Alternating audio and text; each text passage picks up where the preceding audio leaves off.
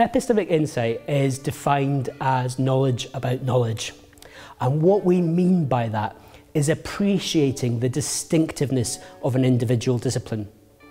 It means a deep and detailed understanding of the types of questions that are amenable to an individual discipline, the methods and approaches that that discipline takes in forming knowledge, and it also goes beyond that to help us identify a multidisciplinary approach to construct detailed answers that solve the problems we are faced in a globalised society.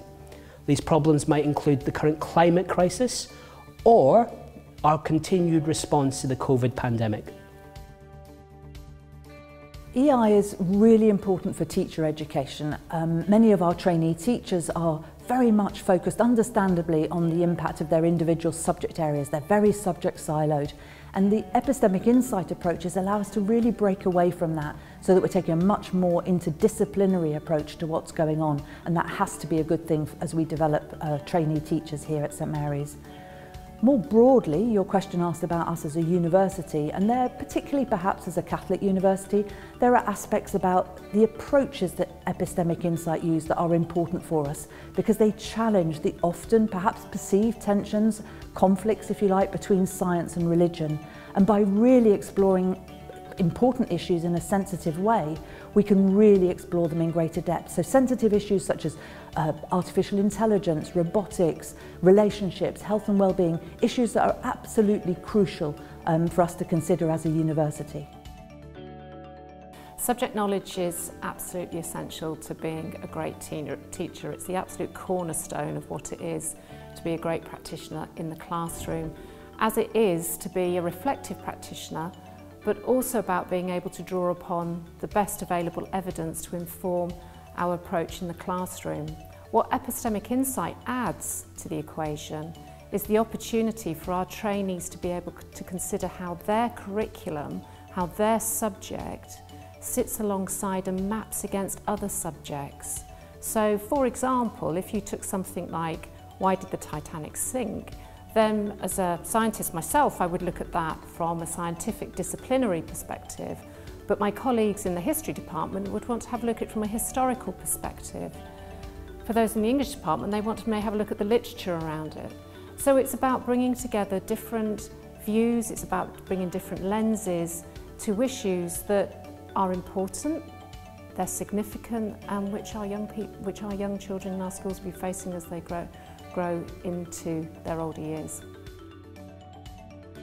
In England, we have the Ofsted inspection, and the framework for that was revalidated in 2019. The aims of that revalidation were to shift the basis for inspection from a curriculum that was based on acquisition of facts to a curriculum that was detailed and offered an interdisciplinary understanding of how discrete subjects could be interlinked. The epistemic insight framework provides an opportunity to understand both the distinctiveness of your individual discipline, but also how it can be blended in a multidisciplinary approach to develop a detailed and holistic curriculum. In the wider area of the Four Nations, the Curriculum for Excellence, which was launched in Scotland in 2019, has interdisciplinary learning as a key foundation. The Epistemic Insight framework provides teachers with research-informed tools that empower them to construct curriculums for themselves which can have this interdisciplinary lens. In terms of current policy, clearly we're looking to protect the distinctiveness, the uniqueness about each curriculum discipline, that goes without saying. But there's something about epistemic insight that allows us to explore in much more detail the interconnectedness of the different curriculum areas. And that has to be a major concern for everybody involved in education.